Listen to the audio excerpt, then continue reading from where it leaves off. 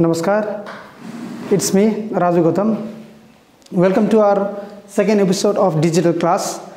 So I'm a teacher of primary level and I'm teaching science in Vishwa. Today I'm going to teach for second episode of class 3, subject science, unit is 2, and the topic name is shelter of animals. Again listen very carefully, shelter of animals. Now dear students, please remember one thing, that each and every animals, again listen very carefully, each and every animals, they need a shelter for living, like us. My dear students, you or either me or any other animals, they need a shelter. Shelter means home of animals. We are also an animal. We are called a social animal. So shelter is a home of animals. I think you are clear with this word shelter now. Shelter means a home of animals. Home. Okay. Like you live in your home. Me, I live in my own home. So similar like this, all the animals, they have got their own homes. Now some of the animals, now my dear students, you know that some of the animals, they live on land, some of the animals, they live inside the water. Now in water, they are called aquatic animals. Similarly in water, they are called aquatic animals. Many animals are found inside the water. Now water is the home of aquatic animals. Now those animals which live on land, they are called terrestrial animals, and they live in a shelter. Now basically my dear students, you should know that most of the animals, they build their own home by themselves. Most of them they build their own home by themselves. Home means shelter. Please remember this one, okay? Home means shelter. Now many animals, they need a home and they build a home by themselves.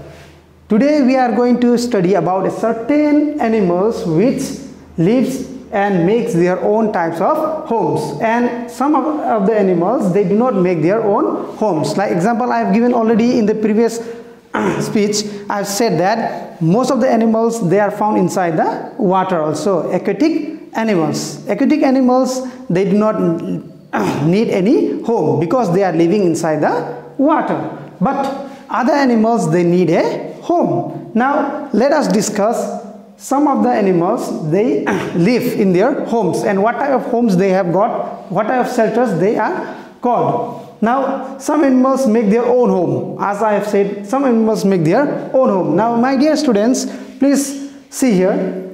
Point number 1 is there. Some animals make their own home.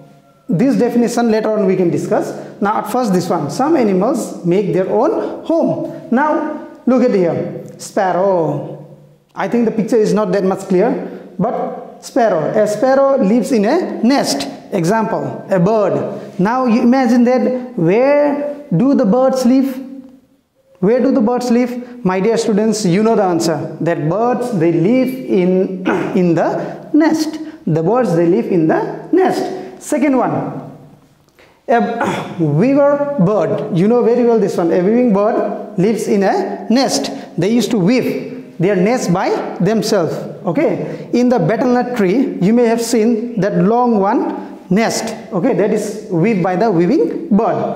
Similarly, a woodpecker lives in a hole. Hole means not any type of hole, not in a building hole or not in a hole of anything, but they used to make a hole inside the wood. Okay. Now similarly, a spider lives in a web. My dear students, you are very much familiar with the spider. Spider means makura in Nepali. They live in what? They live in a webs. Let us demonstrate you. Like example here. Okay, I'm going to make one webs. Very simple one and very easy to make webs like this. Look here. My dear students, this one. It is called a spider web. Look, like this. They used to make a web, spider web. Spiders, they live here. It is the home of a spider. Now, a swallow means a bird, lives in a muddy home. They used to make a house, okay, means home with a muddy. Now next one, termites. Termites makes mound of sand. Mound of sand means just like, I would like to give you a demonstration, another one, okay, just like this one, mound. Here it will be a hole, plenty of holes here, it will be termites, okay. This will be a hole to go through inside it. This one, it is made of a mud, okay. Now that is called a mount, okay. This one it is called a mounds. Now I think this one is clear, my dear students, for you. Now next one, we make home for some animals. Now some of the animals which are very much familiar and very much common to us, which are staying along with us in our home, or we used to rear them, or we used to make their houses. Now let us discuss about it. We make home for some animals. Now what type of animals do we make homes for them? Example, very good example, my dear students, you know the answer. The answer is dog. A dog lives in a kennel. Cows, okay, now cows live in a shed, you know very well, isn't it? Even the buffalo, they live in a shed. Horse, they live in a stable. I think you are very much clear with this type of homes. A dog live in a kennel. Now similarly like this, hens live in a coop. I think you know very well about it, okay. Now this one. Now these are some of the examples of animals for which we used to make their homes. Now next one, some animals live in natural shelter. Shelter means home, okay. My dear students, you should know this one. Shelter means what? Home of animals. Now some animals live in a natural shelter, okay, natural shelter. Like imagine lion. Where do you think that lion is going to live? My dear students, they live in a den, okay. The house of a lion is called a den. They used to make their den by themselves? No, they do not make their home by themselves. That's why it is called a natural shelter, natural home, okay. Example is here. Lions live in a den. A monkey lives on a branches of a trees, okay. Monkeys, they live on the branches of a trees. Elephants also lives in under the tree. Similarly like this, a rabbit lives in a burrow. Now rabbits, they live in a burrow. Snakes, they live in a hole. Rat also, okay, my dear students, listen very carefully. Rats are also, they live in a hole. Now rats, they used to dig a hole and they used to make it by themselves, okay. Now a fox live in a cave. A fox also, they live in a cave. But similarly like this, my dear students, you should know that a fox also, they used to build their home by themselves. Means they built their shelter by themselves. That's why a fox lives in a cave, inside the cave of a mud, okay. They used to dig a mud and they used to live inside it. Now dear students, here I have already said that some animals live in water, okay. Now water is very different, my dear friend. Okay, some animals live in water. Some animals, they live in water. Now examples are here. It's given crocodile, hippopotamus, fish, seahorse, octopus and whale. Now remember, my dear friends, that crocodile and hippopotamus, they are amphibians, okay. They are amphibians, means they do not live in water also, but they can live on land also. They do not live in water only, but they can live on land also. Hippopotamus and crocodile, okay, these two. But fish, seahorse, octopus and whale, they live inside the water, okay. So that's why water is their what? Home, okay. Water is the shelter of the aquatic animals, okay, aquatic animals.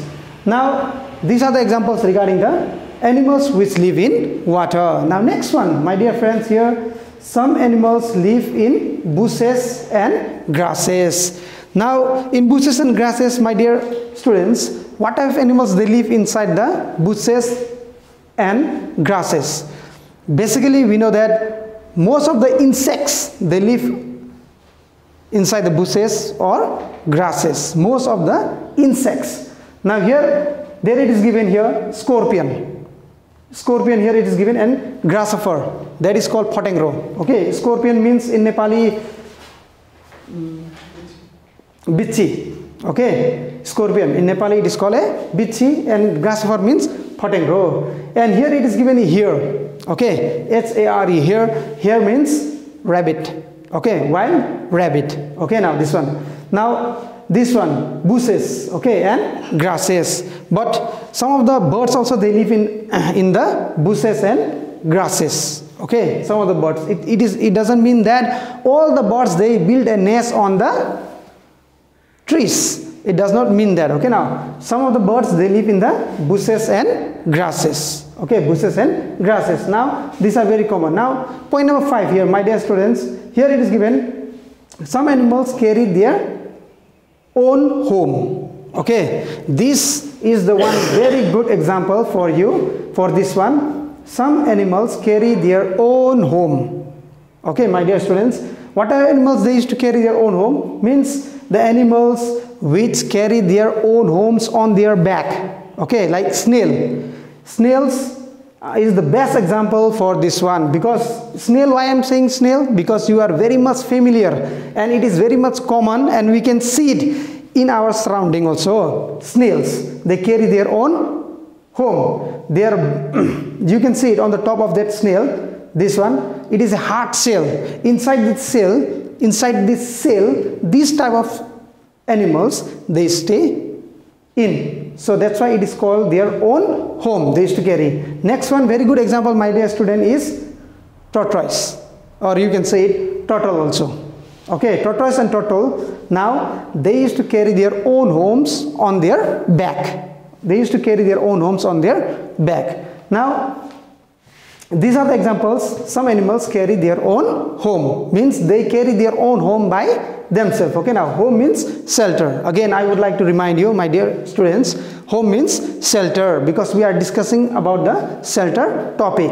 Now next one, this one is very common. Okay, now my dear students, I have said that animals they live in a shelter. They live in what? They live in shelter. Now similar like this, I have said that some of the animals they live inside the water and most of them they live on the land. Now those animals which live on land, okay, which live on land, they have got their own homes. Okay, now they have got their own homes. Some of the animals they carry their own homes. Okay, some of the animals they live in bushes or grasses. Some of the animals they build their own homes. Some of the animals live in the natural shelter. Shelter means home. Okay, these things are the basic things and very important things that you should remember. Okay, these are the basic things, and the most important thing regarding this one is definition. The place where animals live is called shelter. Okay, as I have said that shelter means what? Home of animals. Okay, home of animals. Okay, now home of animals. The place where animals live is called shelter. Okay, shelter means home. This should be common for you. Okay, now home means common word. Home is common word. Shelter means home. This you should know it. Now my dear students, I have got certain homeworks for my dear students. Only certain homeworks, only few. I have given only A, B, C and D, so that you can do it at home and let me know how much you have understood, okay, from this lesson. Because if I give you homework, then let me know how much you have understood, and if I give you homework, then I will know that you have understood or not. Okay, now here question number 1 in your homework is, what is shelter? Okay, the definition is here. Okay, the definition is here. What is shelter? Next one, where do fishes live? Just now I have said that aquatic animals they live in the water. Fish here, where do they live? They live inside the water. Okay, they live inside the water. Next one, why do animals need shelter? Now my dear students, most of the animals they carry their homes. Okay, but other animals they need a home. Animals they need a home to protect themselves. Either it may be from wind or from the sun or from the rain or from the enemies. Okay, again listen very carefully, my dear students. Why do animals need shelter? Okay, as there is no space to write down, so I would like to remind you again. Animals they need shelter to protect themselves from rain, okay, sun, wind, enemies, and so on. You can ask help from your parents. You can ask help from your parents. Now, question number D, this one homework, very simple, my dear students. Draw the pictures of any two animals.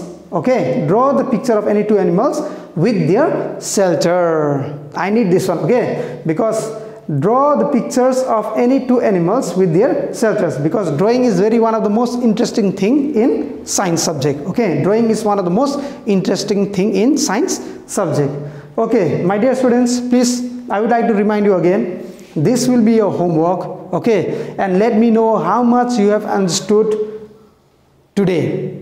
Okay, how much you have understood today. Okay, so be safe, stay at home and take care of yourself.